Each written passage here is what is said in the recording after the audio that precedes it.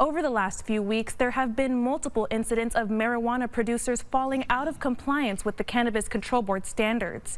Just last week, the Cannabis Control Board halted further sales of all marijuana produced by a grower called Holland Cannabis after someone reported becoming sick after consuming it. And just a few days later, we learned that neighbors' complaints led to Hyde Park producer Green River Cannabis getting a $5,000 fine for violations involving record keeping, product packaging, and fungicide.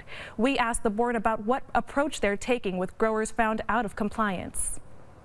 We have 5 categories of violations, and they range in sort of decreasing severity, Category 1 being the most severe. And for a Category 1 violation, there is the potential for up to $20,000 in administrative fines.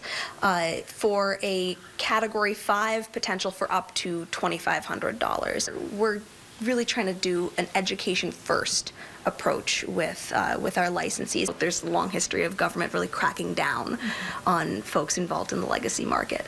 So we're really trying to build trust and work with people to bring them back up to compliance.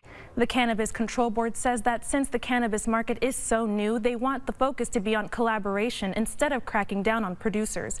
Green River Cannabis has already had their fines reduced to $2,500, and if they stay in compliance of the plan they made with the board, their fine could be wiped away altogether.